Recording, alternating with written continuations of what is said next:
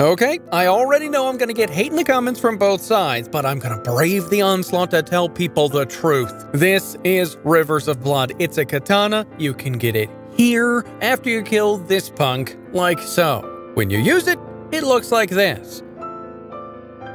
When you activate its unique skill, it looks like a gross version of double slash, because it is, but you can keep hitting the button to do more slashes. It can't be infused, buffed, or enchanted. It gets upgraded with somber stones, scales with strength, dex, and arcane, and does physical and fire damage, and bleed buildup passively, though its unique weapon skill does more bleed than normal. Gankers will rush here to get the weapon thinking it will make them good, veterans will use it because they're actually good and love the bleed, and you can come here to the Raya Lucaria Fight Club to find out which one of those you are. Now, I'm off to the comments to enjoy the fight.